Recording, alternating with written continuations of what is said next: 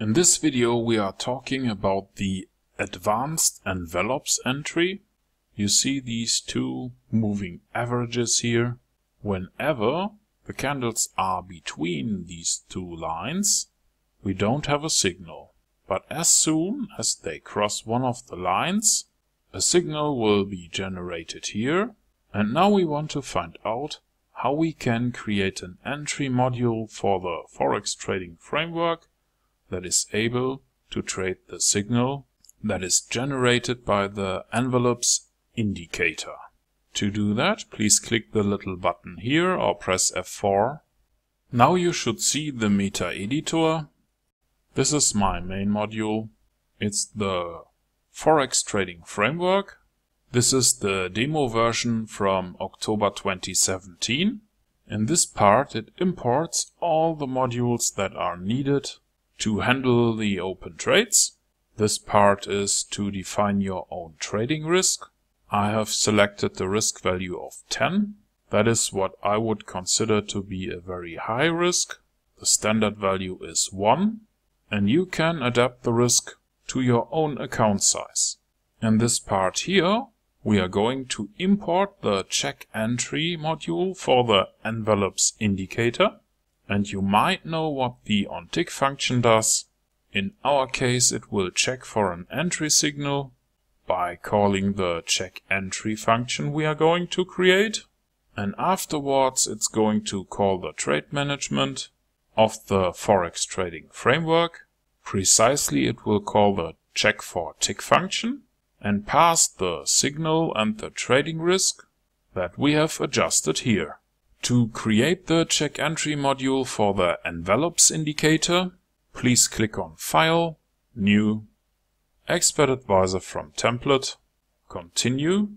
I will call this one check entry _envelopes.mq5, Continue, Continue, and Finish. And this is the file. It uses a string function to check the entry. And the first thing we do is to create a string for the signal.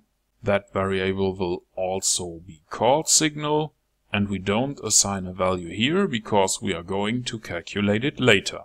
In the next step, we create an array by using MQL rates. The array will hold the price information that is on the chart, and with array set as series, we are going to sort our price information array from the current candle to the oldest candle. Now we copy the price data into the array by using copy rates for the current symbol on the chart and the currently selected period. We start at the current candle, that's candle 0, copy the value for 3 candles and store the result in the price information array we have created here. Afterwards, we need to create an array for the EA data. In our case, we need an array for each of the bands. So one will be called upper band array and the other one lower band array. These two arrays also need to be sorted downwards from the current candle. So we use array set as series for both of the arrays. The definition of the envelopes EA is done by using the built-in function iEnvelopes. For the current symbol and the current period, we will use 14 candles, because that's what you see when you hold your mouse button above one of the two lines here. This parameter is for a shift. We don't need that, so it's 0.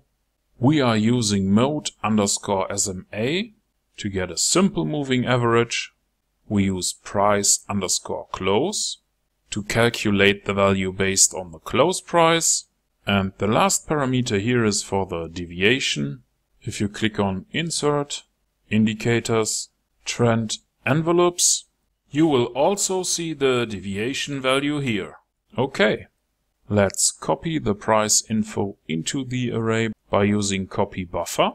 For the upper band array, we will use the buffer with the index 0 from the current candle 0 for 3 candles. And for the lower band array, we will use buffer 1 also from candle 0 for 3 candles. And now we can calculate the expert advisor for the current candle by getting the value of candle 0 for the upper band array and the value for candle 0 of the lower band array. And when the last candle closed below the lower band value, we consider that to be a buy signal, and in the other case, the last candle closed above the upper band. So candle 1 in the price information array has a close price that is bigger than the upper band value. That would create a sell signal. If the last candle closed between the bands, we don't have any signal at all.